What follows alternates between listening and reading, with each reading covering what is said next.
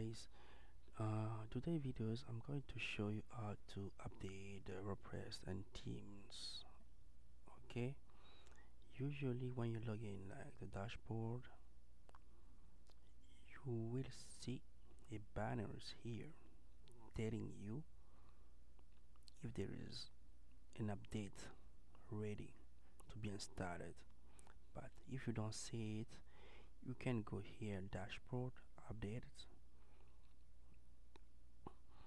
As you can see now, I'm using the latest one, and then there is no plugins for update and themes.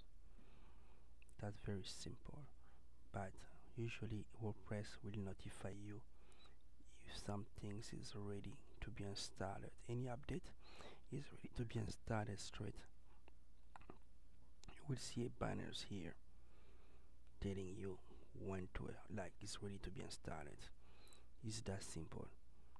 Thanks for watching, and feel free, don't forget to get your free WordPress theme. Just click the link on descriptions. Thanks for watching, and see you for the next one.